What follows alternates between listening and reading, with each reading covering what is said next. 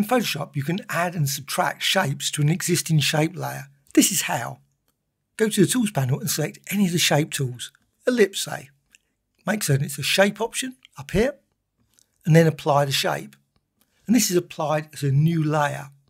What you can then do is you can go over here and just go here and combine shapes. Just select that one. With that selected, you can then drag again, and this time this shape is added to the existing one. So you can create all kinds of new shapes in Photoshop super quick. And you can see over here, it's all the same shape layer. Also what you can do, you can go over here to the Path Selection tool, select any of them and move them around, reposition them. You can add it over here and also simply click here and you can continue to add additional shapes. Though you might notice it goes back to new layer, so put it to combine shapes again. And then simply continue to add additional shapes.